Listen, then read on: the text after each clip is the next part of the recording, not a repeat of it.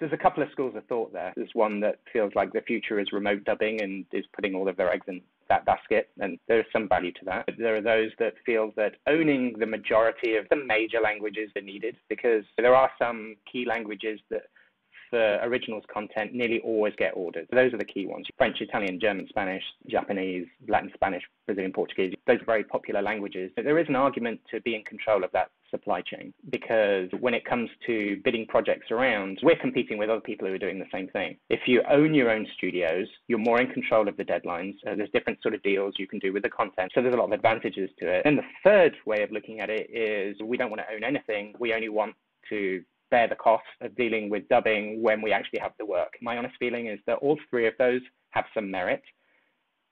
The real way forward, in my opinion, is it's actually a bit of a combination. If you want to be successful, and let's look at how much consolidation has happened in this space with all the acquisitions so well publicized in the last couple of years. This market is totally changing. It's becoming very important to have scale and to have the ability to package services. And the other piece is that the timelines for all of the content are shrinking and shrinking. Look at what happened with theatrical last year, where theatrical titles were being released on streaming platforms. Suddenly the requirement to have all those languages was much more important to get them on there quickly, for piracy, for all sorts of reasons, for subscribers.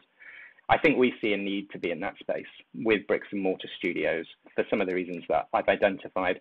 Remote dubbing to some extent will also be something that probably will become a useful tool. And then there are going to be times where there are languages where there's just not that much call for them, honestly, and it makes more sense to partner with other studios in that situation.